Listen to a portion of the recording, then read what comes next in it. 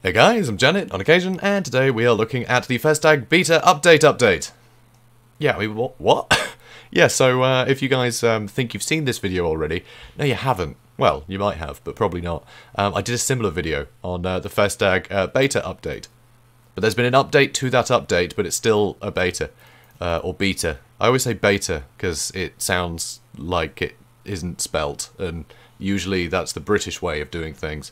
But no, beta is American, which is odd, because they tend to go phonetically. Anyway, whatever. So, yeah, there's been an update. There's been an update to the update. So, still beta, and the previous changes are still in beta. It's the same beta. There we go. So, what we're going to do is we're just going to go over the multiplayer stuff. And actually, there's a lot. There's still a lot. This includes the stuff that had been mentioned before, but a lot of that stuff has been tweaked.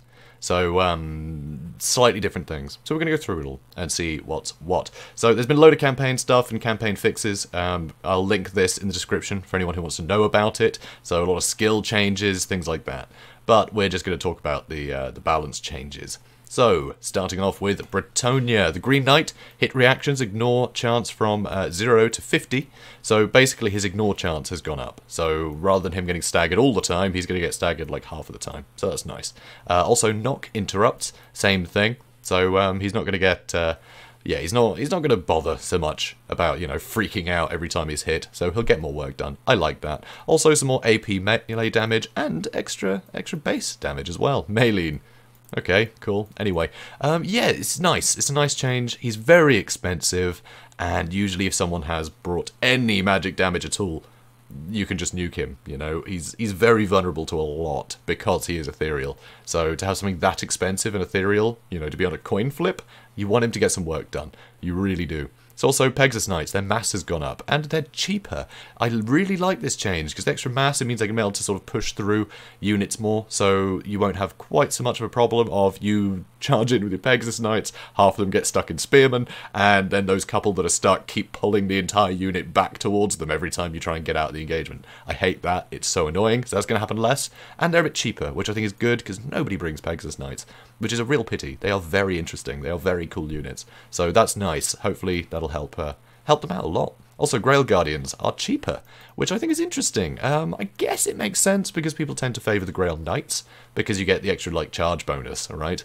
If you're using cavalry properly, I'd say, you're going to be running in and out of fights a lot, and Grail Knights are just better at that than the Grail Guardians. So it makes sense that the Grail Guardians are going to be cheaper. It means that you can actually have a holding force of cavalry, and you're not having to sort of pay for the lack of charging. So it means you can kind of go, alright, I don't want the micro, I'll go Grail Guardians. They can just get into the fight, stay there for ages, and kill everything for me. Brilliant. I like that. I think that's a very nice change. So a little bit cheaper. Not much of a change, but enough, I think, to make a bit of difference. Also, Knights Errant, they can have slightly better charge bonus, which I think is a good thing, because they do tend to die very quickly. Even not in very prolonged combat, they can go down fairly fast. So if they can get a little bit more work done on that charge, I think that's going to be very beneficial. Same thing to the Defence of the Fleur-de-Lis, but of course they're just the Regiment Renown, so they're going to mimic the stats there. The Grail Reliquary, Icon of Devotion abilities effect range has been changed from 40 to 55 meters. So that's nice. So it means one Reliquary will cover a larger amount of the army. Really nice change that. It means you don't necessarily have to bring like 3 of them to make it worthwhile, you know? So that's good. Bit of extra range. I love it. So, Charybdis, now aquatic. Makes sense. It's a big sea beast. Weird that it wasn't before. Also, Raven Heralds are cheaper, which I think is a very strange one, because they're such a niche pick. But against certain factions, they will just, you know, double their value. You can just have them fight, you know, sort of shoot at Famir with great weapons or something. You can wipe out that unit before it gets any work done, and then the Raven Heralds are paid for themselves, and there's very little you can do to combat that. So there's a lot of great tools that could be destroyed by Raven Heralds in a lot of matchups where you can't really deal with them. So I think this is a pretty bold pick to make these guys cheaper. I'd say they're niche, but stupidly valuable in those matches. So making them cheaper seems an odd choice to me, but we'll see how that affects things. Also, the Thane now has access to the Rune of Slowness in multiplayer. I like that. I like that a lot, because, well, the dwarves need things to, you know, they need ways to slow things down. The Master Engineer now does not have the Rune of Slowness, though, which I guess makes more sense, because the Rune of Slowness is like a Air of Effect slowing aura, so why would you have that in your back line? No, you want that in the front line so the back line can get work done, not so the back line can maybe escape things, because it's not that much of a slow. So, yeah, if they're within range of the Master Engineer, slowing them down is the least of your worries. You've got to slow them down a lot, or just kill them, or stop them, or you've already lost. So, not really going to get much use out of it there. So I think with the Thane, it's much more useful. Empire. Mortars are a bit cheaper. I think that's a good call. You rarely see mortars, but they're actually a lot of fun. They're pretty good units, but you tend to be able to get cheaper things that'll do the job fine, you know? It's usually at the expense of something else in your army, and that thing is going to be more worthwhile than the mortar. So make them a little bit cheaper, I think, is a good move, and hopefully we'll have some more diverse artillery in Empire armies without being a bit cheaper, which is always a good thing. Flagellants increase the strength of the penitent ability's physical resistance effect from plus 12 to plus 15%, so they're going to be a little bit more survivable with just a touch more physical resist. Not a huge difference, but a little tweak. Greenskins, Crimson Killers, plus 20 men on Ultra. So apparently this translates to just they have as many men in a unit as Blackhawks across the board, supposedly. So they're not going to have a tiny model count, which is a bit crap, to be honest, their tiny model count. It means artillery just gets so much value killing them. So they're never worth bringing. You know, it's very rare that they'll get any work done. So with the extra men, it just means that they won't get completely wiped out by artillery before they can get any work done. They are going to be way more expensive, though, have less armor, less health per entity, less charge bonus, less AP damage, and it's going to take them longer to attack. But with that many extra men, they're going to get a lot of work done. The extra cost, though, seems odd, because I feel like it's a weird one, because they perform for their cost if they're allowed to perform at all. That's the weird thing. So I guess with the extra men, suddenly they'll actually be able to perform, and I guess they were completely outperforming things. I think their stats were just so inflated for the fact that they had, you know, fewer models, and they'd rarely get into a fight, that's how they sort of balanced it there. But now that they're sort of just Blackhawks, but good, but really good, I think it's got to happen. So that's interesting. I'm looking forward to seeing what this does, really, because that extra 150 that's a lot of cost. You know, that's half a unit of goblins. I suppose when you put it that way, that's not actually too bad. So, I don't know, we'll see how that affects things. But they should be a lot better now. They should be. Even with all these, like, minor debuffs, there's just more men. So they're actually going to make it to a fight. So that's pretty great. High Elves, not a huge amount of things. Alistair the White Lion. Dragon Mounts has Siege Attacker. Yeah, this won't really affect multiplayer, because you can't get Alistair the White Lion in multiplayer. So, anyway. But still, that's nice. That's nice anyway. Lizardman, the Bastillodon with solar engine, is going to be slightly more accurate, which I find quite surprising. I think I said this in the last video covering this patch, because this is the same. This was, you know, in there too. They're already ruddy accurate. I rarely see them miss. So that's interesting. That is very interesting. We'll see what that does. But I think they're a pretty good pick anyway. They're pretty niche, you know.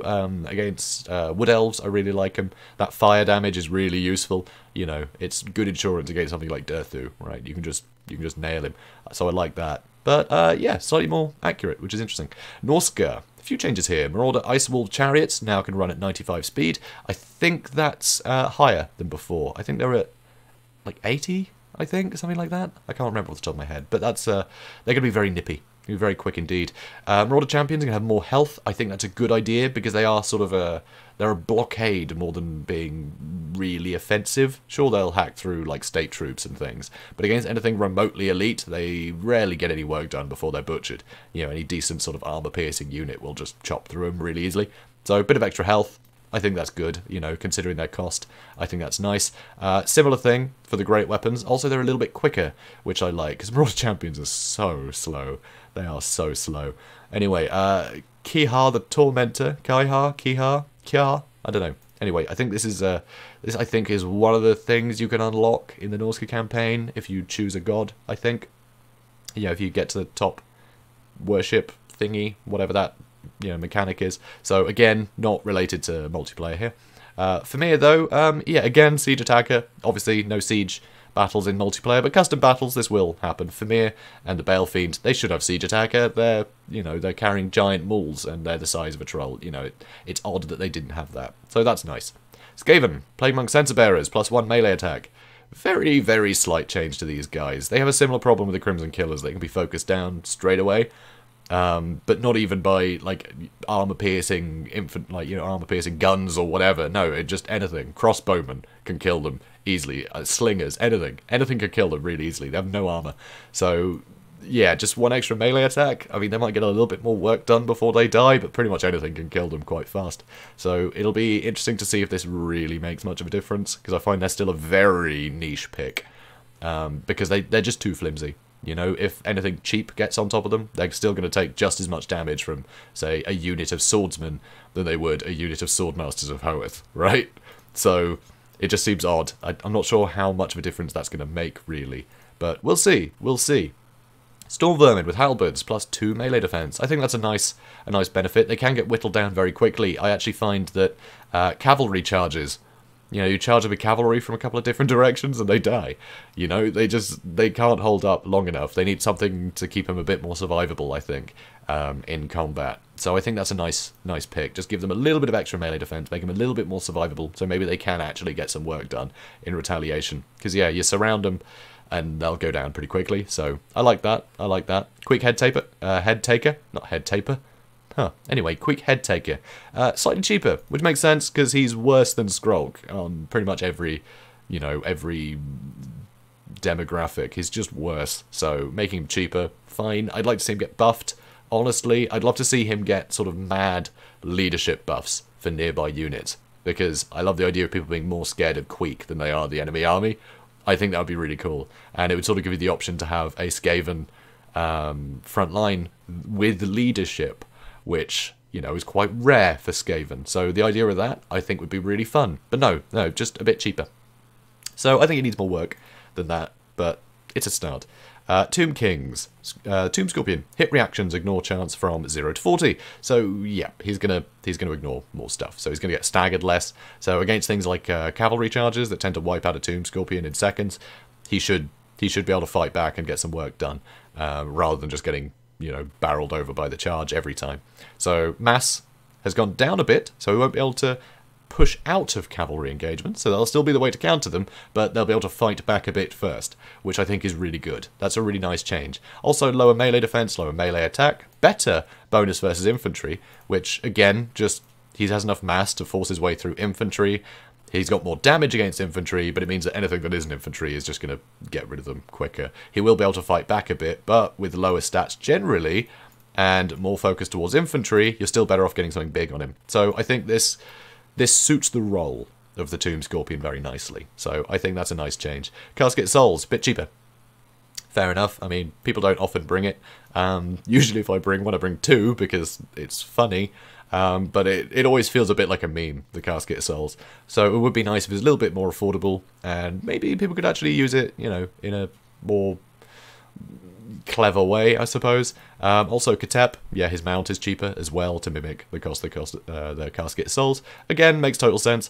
But yeah, I think that's a nice change. I think that's a nice change, because they do have some cool sort of attributes, you know, the extra power recharge and stuff that they give you is really kind of cool. So I'd like to see that, and the idea of some sort of armor-piercing artillery for taking out armoured infantry I think is really interesting. So it'd be nice if that got used more in a serious way, rather than as a meme. So, Vampire Coast. Wow, okay, yep, it makes sense. They just came out, so they're going to get the most attention, aren't they? So here, deck droppers. Slower, and they turn a lot slower. That is great. That is a great change, because right now, they're completely sort of immune to archers. Guns can take them out, yeah, but archers, as long as you're microing, you can just turn back and forth. You just turn away when a volley's coming towards you, they take no damage, and then you move them back, get a shot into them, and, you know, when they go to retaliate, you just leave again, and you can just do that, and you can never get touched. So you can even fight just armies of archers without any problems with deck droppers, and that's silly. That makes no sense. So them being a bit slower to turn, it means it's gonna be harder to dip in and out of combat like that. You might still be able to do it, but they'll have fewer, you know, times that they run in to fire, right? Because they have to turn around a lot more, so it's going to delay them a bit. So they might still be able to be, you know, somewhat invincible, but by then your front line's under attack and you have more to worry about. So that's a good change. I think that's good. I can't wait to see how that actually affects things. Deck droppers handguns, slightly less ammo, and reduced accuracy, and reduced AP, and reduced base damage. All brilliant. Deck droppers handguns are completely overpowered right now. They're invincible, like all deck droppers, if they're microed well, but also they can kill such great units. You know, same thing with the Raven Heralds, right? You can just go, oh, those familiar with great weapons, I'll kill them. Done. It's kind of horrible. And then later on you just chase lords around with them. It's disgusting. So yeah, they definitely need less ammo. They need... The amount of damage they can do if they stay alive and are able to exhaust their ammunition is too much. It is too much, especially for a flying unit that you know is always going to be relatively safe. You know, you're immune to stuff on the ground, right? Nothing on the ground in melee can catch you, so you should be paying extra for that sort of... that advantage. So, yeah, they shouldn't be as good at killing things. So that makes a lot of sense. The Bombers and the Salt Lord Scuttlers, more ammo. I think that's a good idea because these guys actually have very little damage potential nowadays, I find. So, yeah, having them be a little bit better is nice. They do have to get closer to their target, which means they're going to be more vulnerable, generally, than, say, the handguns. So I think that's nice, getting a bit more ammo. So if they are able to get more work done, they can. You know, I like that. Deckhands mob, less health. Finally, these guys never die. Just they have so much health. They are so difficult to kill. They are the best roadblocks in the game. So less health, and people might actually be able to get some momentum when they're attacking an enemy army. I like that. Pole arms, again, less health. Tide of Skjold, less health. Gunnery mobs, less health. Gunnery mob handguns, less health. Black Spot, less health. So all the deckhands just have less health, and that's a great change. They just took too long to kill. It was an absolute nightmare. You know, even had stuff that should have wiped them out. You know, really good cavalry charge from like Reichsguard or something. Barely make a dent. Just, yeah, they need to die quicker. It's a bit obscene. So the gunnery mob bombers, better charge bonus. That seems unusual.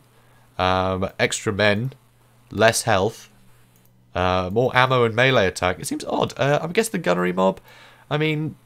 They seem to me like they're supposed to be a bit of a hybrid thing, because they can only really get one volley of bombs in before they're engaged, usually. You know, you don't necessarily want them in the very front line, but they're such short range, it's very easy to catch them. So I think the idea of them being able to throw in some bombs and then charge into melee, use them a bit more like miners with blasting charges than you do, you know, an actual ranged unit. So that encourages that a bit. They do have more ammunition, though, which I think is interesting. So I guess if you can keep them safe, they can get more work done with their bombs. But, alright. It's going to be interesting to see how this pans out, I think. It seems like they're trying to encourage two completely different things with these changes. You know, they're good in melee too, but also they can stand and shoot things more. It seems odd, but we'll see. We'll see. Gunnery mobs with hand cannons. More expensive. More men on Ultra, I guess. I don't know. I figure this might be some bugs. Maybe they just didn't change the number of men when you had them on higher settings. I'm not sure. But lower base projectile damage, but they can do more AP. And they have less health, just like everything else. So, interesting. So, more armor piercing, which is kind of cool. So, the hand cannons.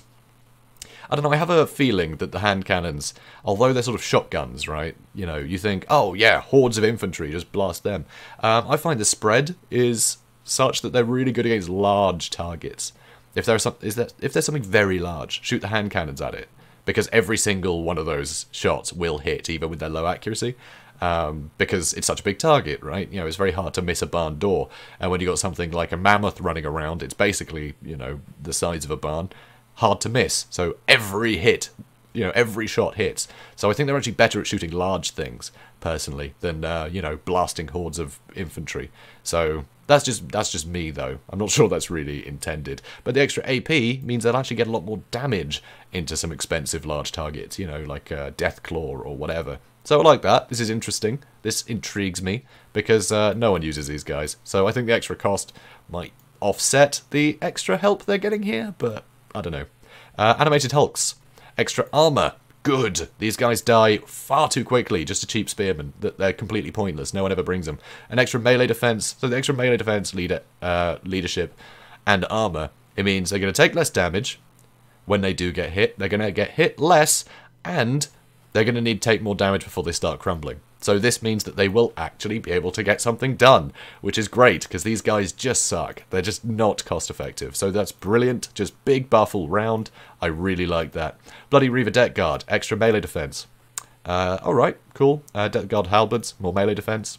Yeah, again, fair enough. I think it helps them against sort of more elite things that tend to just mulch them, because they don't have very good AP. So they need to be able to stay alive a bit.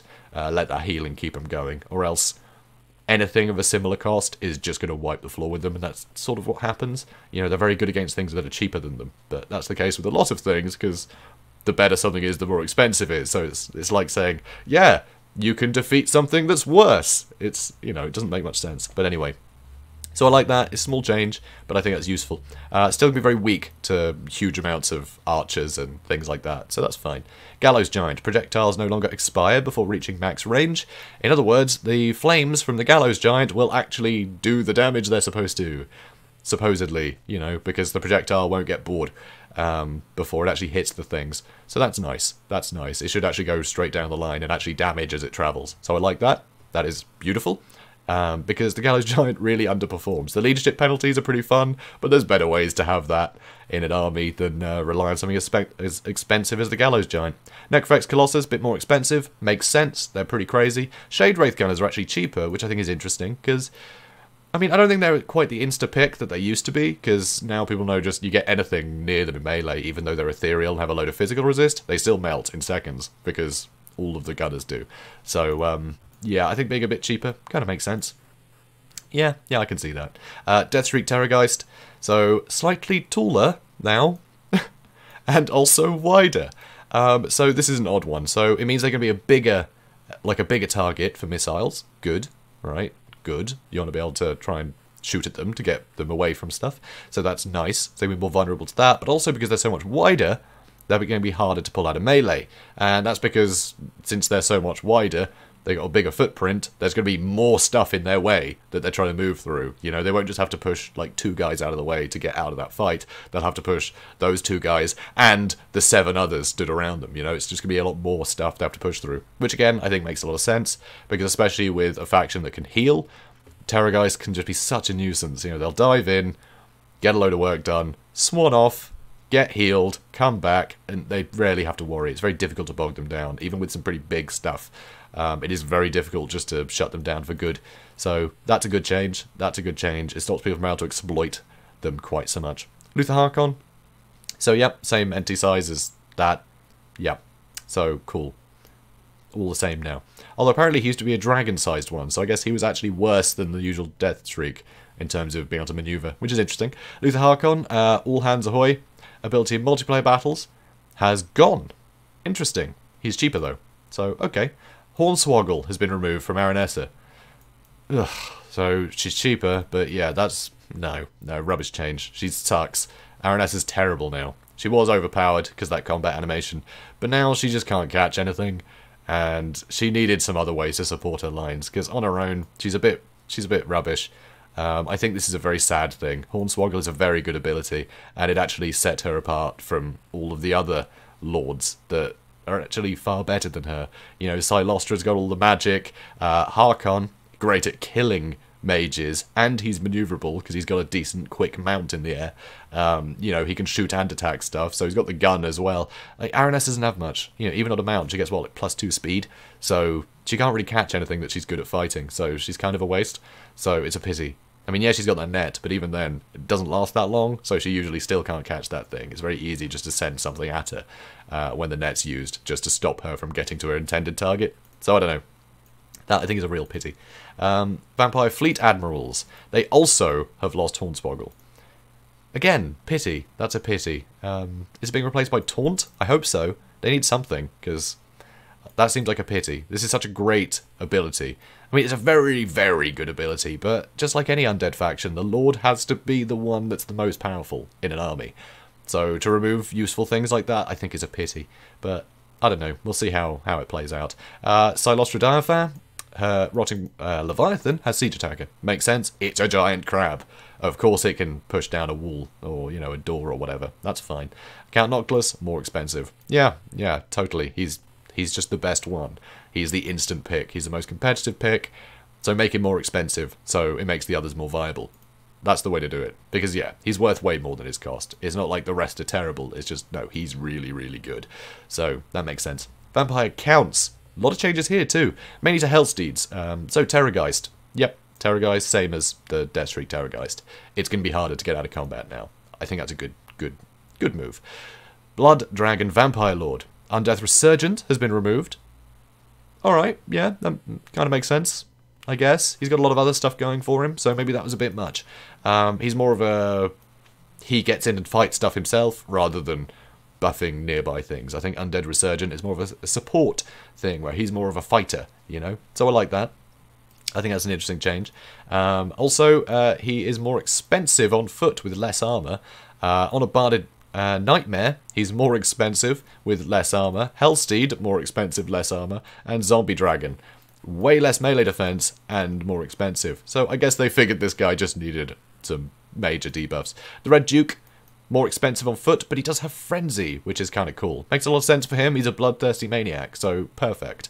So again, more expensive Frenzy, more expensive, more armor in Frenzy, and the Zombie Dragon, less melee defense, more expensive, but he has Frenzy. So I like that. I like that change. That feels more thematic for the Red Duke, and that to me kind of balances out. I like that. It means that he's going to be better in sustained combat with that Frenzy ability, which I like.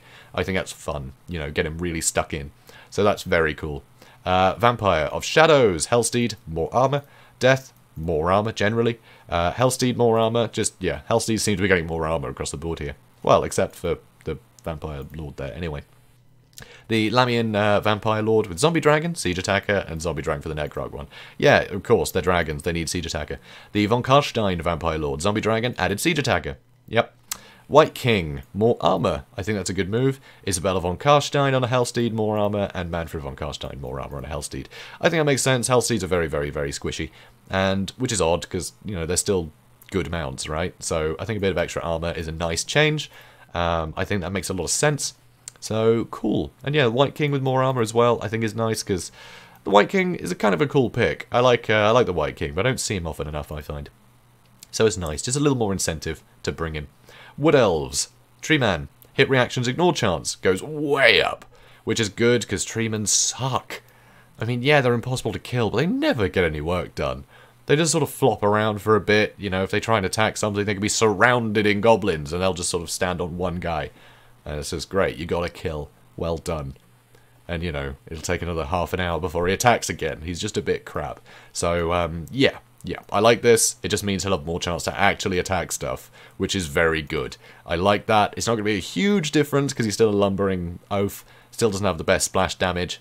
So, still, it'll make a bit of difference. I like that. Orion, better melee defense. Good. Orion had no melee defense. It was so low. Unbelievably so. Serious glass cannon, though. It made sense for his playstyle, but his melee defense was just unbelievably low for, you know, a lord of his caliber. So that makes sense. I think it's something like 14 or something. It was awful. So, yeah, nice to see that improve. Wildwood Rangers, extra leadership. I mean, I'm not sure that's going to make the world a difference. I find they need something to make them more survivable.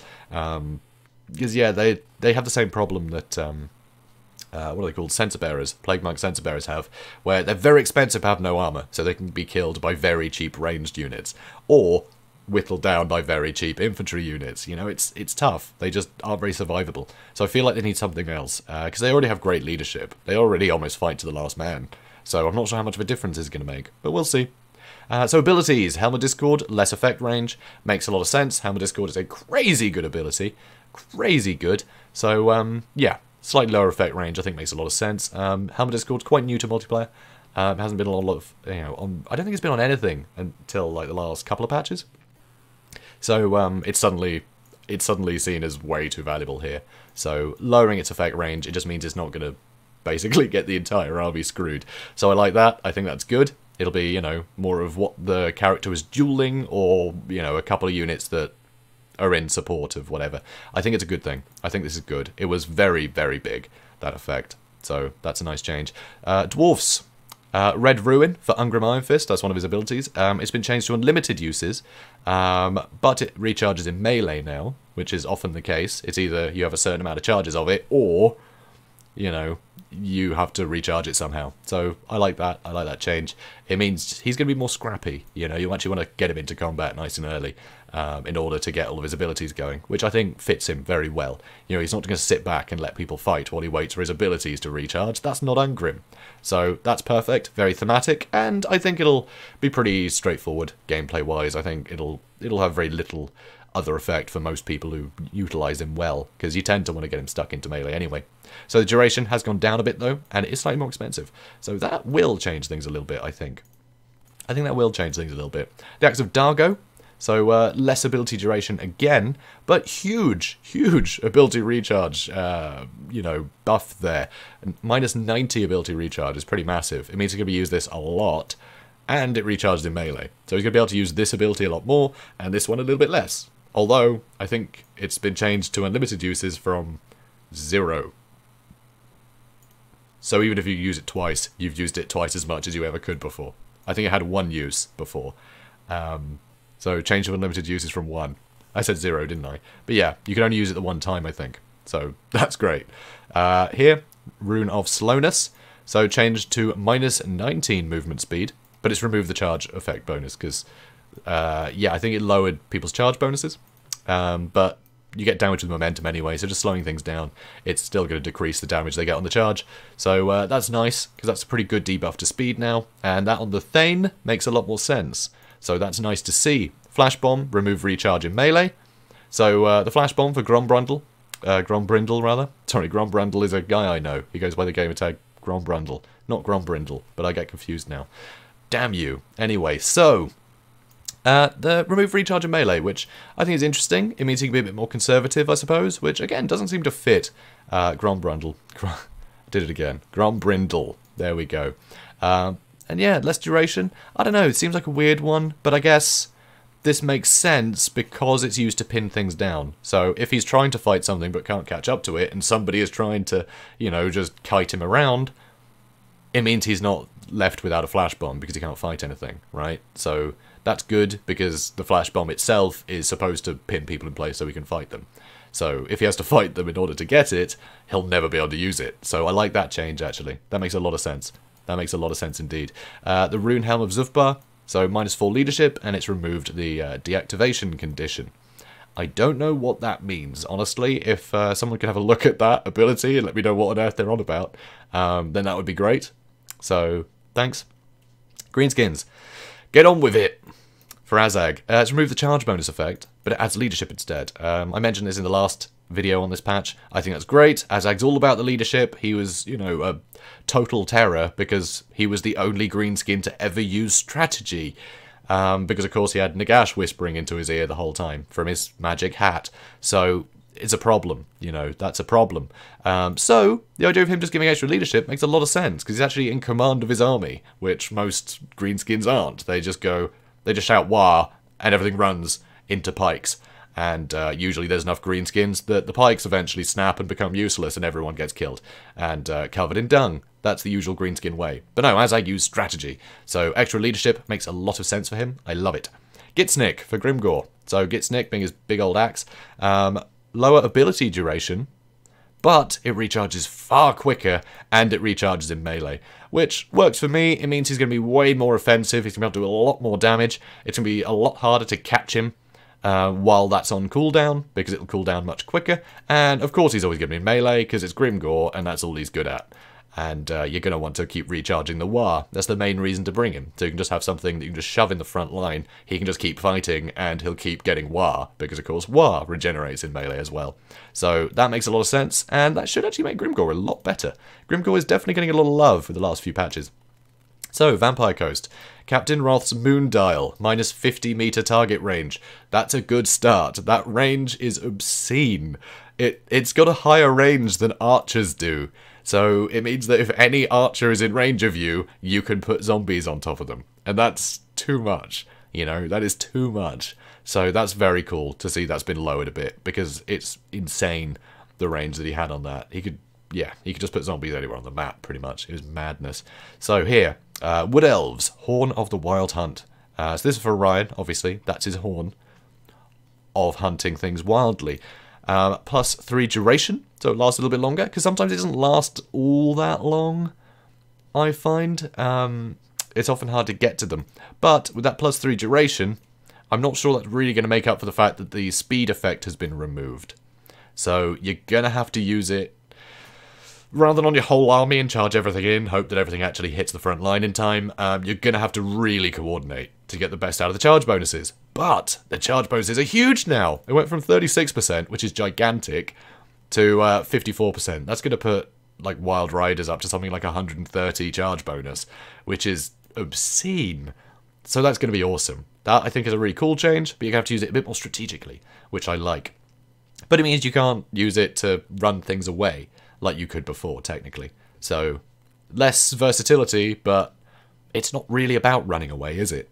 It's about the wild hunt, right? We're doing this for Ganossa. So, come on, lads. Let's go collect some scalps or whatever it is we crazy wood elves do. So it's pretty cool. It's pretty cool. I think this is more thematic, and it's still a hell of a bonus. It's going to make Wild Riders just terrifying. I mean, they're already scary enough, but that is so cool. So I really like that change for a ride as well. And the extra melee defense is nice for him too. So, you know, that's cool.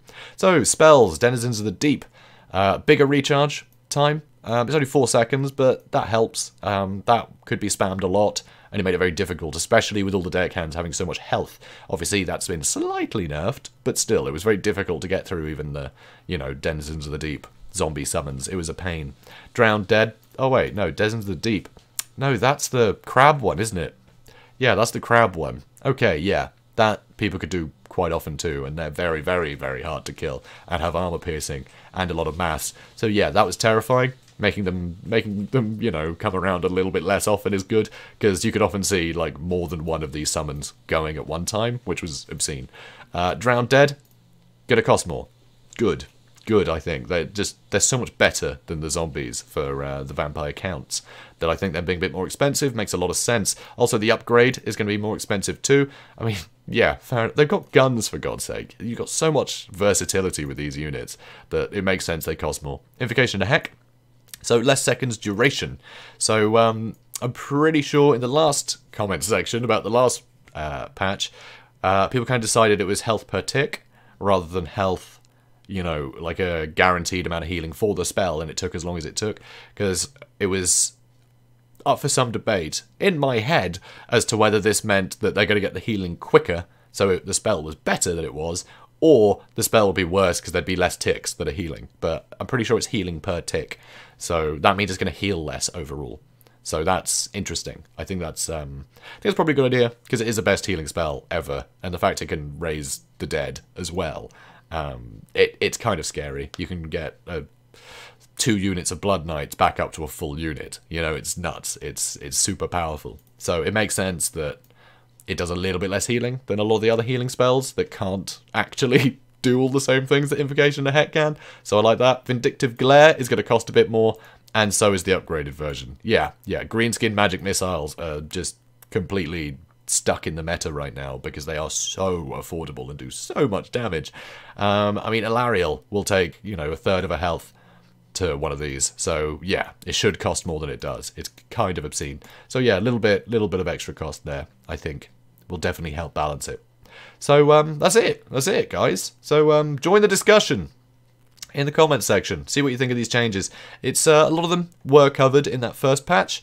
I think most of the changes have actually been done to the campaign stuff, which I'll let you guys read, because yeah, I don't play campaign enough to be able to put a lot of this into context, really. So I'm not gonna try. I'll just leave you guys the link. But this is the multiplayer stuff, and yeah, it's still in beta. But the fact that they've done an update to the beta patch makes me think that they must be getting close to releasing this patch soon, right? I mean, gotta be. They've gotta be. So we'll see. We'll see. But yeah, I can't wait for some of these changes to come to multiplayer. I think it's going to address quite a few things, and we should see a lot more variety. It seems to be units that I never really see are getting some attention, which I think is really good. It won't be for the meme anymore. They'll just be a different strategy that's also viable. And that is a great change. That's always what you want in a patch, you know, to have lesser used things become viable. That is a great change. So hopefully this patch will encourage that a lot. So yippee. So guys, if you enjoyed this, please do comment, like, and subscribe, and I will see you in the next one. Have a good day, guys.